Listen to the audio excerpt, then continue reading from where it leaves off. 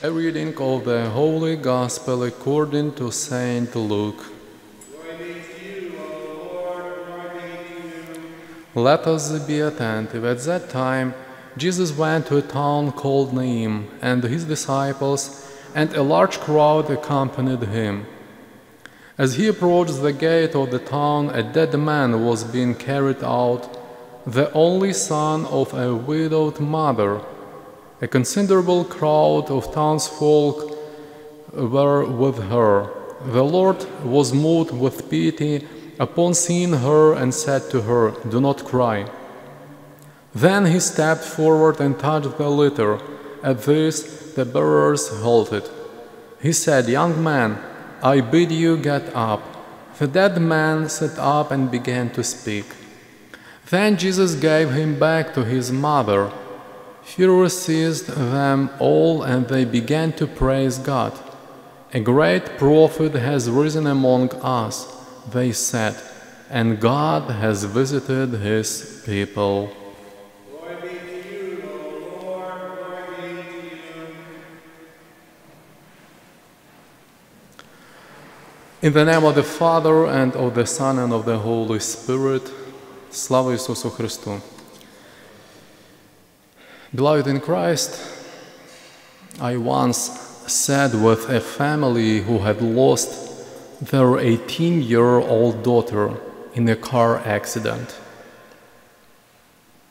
One of the things I remember most is the mother sitting on his front steps, crying, sobbing, wailing, and mourning the loss of her daughter. It was few hours. There was nothing I could do, no words I could say to diminish her despair. I am certain that even today, almost 10 years after that tragic event, she still feels the pain and sorrow of losing a child. One of the things that helped this woman and her husband was talking with other parents who had experienced similar losses. They were able to sympathize, cry, and pray with one another. This helped quite a bit. But there was something else that helped even more. It was the church and faith in God. Today's Gospel says the similar situation. There is a town called Nain, and a large crowd has gathered because a funeral is taking place. There has been the ultimately death of young man, and the whole town has come out to mourn and stand in solidarity with the boy's mother. And the grief is tangible.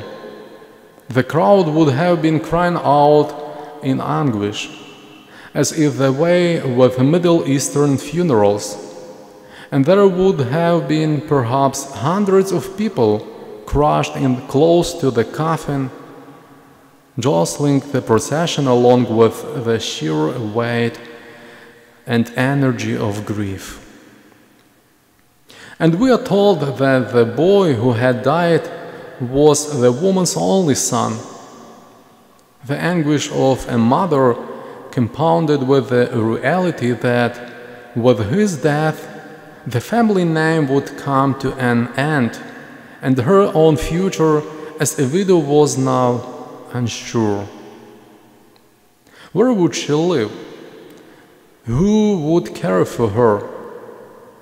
This ultimately death had, quite literally, destroyed her world. There was only confusion and darkness and despair. Then Jesus approaches through the gate of the town and, seeing what is happening, is moved to act. He touches the bier, the coffin in which the boy is laid, and orders him to rise up.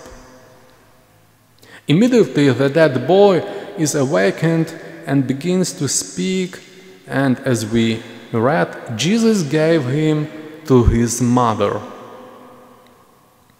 How many mothers in Syria, how many mothers in war-torn parts of the world, how many of us today wish that Jesus would come into their town, our town, and give their son or daughter, husband or wife, mother or father back to them.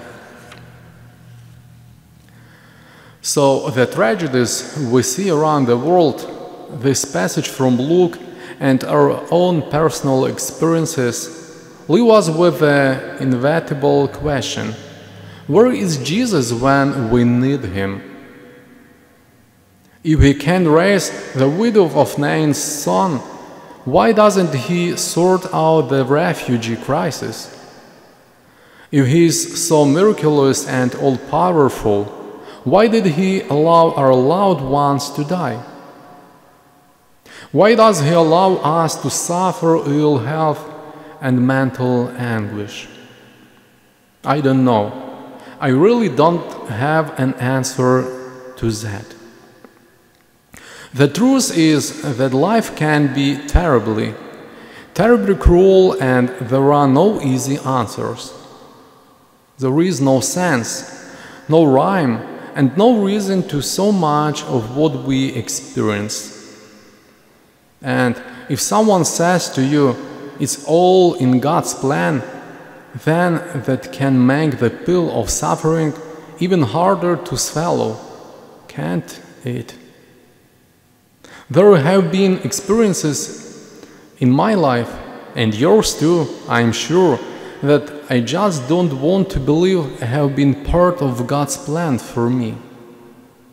To believe that some of my grief and my suffering has been God's plan would suggest to me that God can be very cruel indeed. And I don't believe that for 1 minute.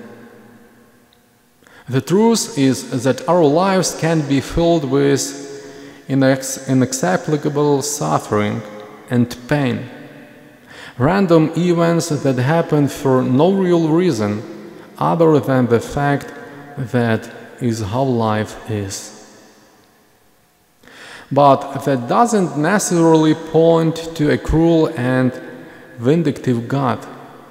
He is not a genie in the lamp who can magic away pain and suffering. Life is life.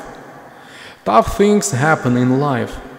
That's just the way it is.